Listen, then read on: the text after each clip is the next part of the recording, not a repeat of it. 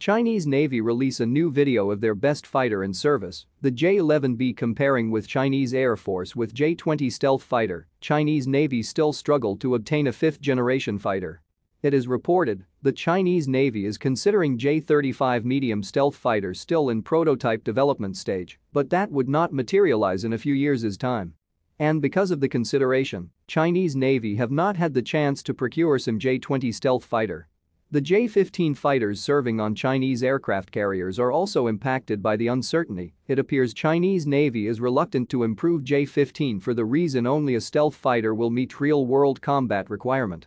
That makes the recently improved J-11B and two-seat J-11Bs the best Chinese Navy fighters in service. The J-11 is a Chinese twin-engine fighter based on Sukhoi 27 fighter of Soviet Union. J-11B is a key variant and J-15 is a carrier-borne variant.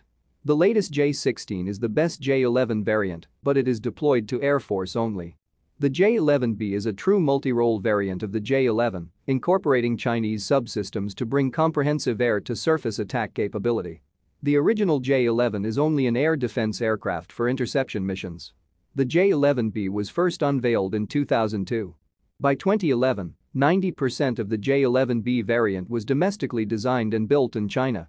Adopting WS-10 turbofan engine and Chinese fire control systems gave J-11B much more advanced combat capability. With WS-10 turbofan, J-11B avoid the risk of supply issue of Russian-made engines. The latest improvement to the J-11B includes better fire control radar, 3-axis digital flight control system, new power supply system, improved emergency power unit, brake system, hydraulics, fuel system, new molecular oxygen generation systems, and glass cockpit. It is reported that after many setbacks, the design team finally managed to reduce the weight of J-11B by adding more composites.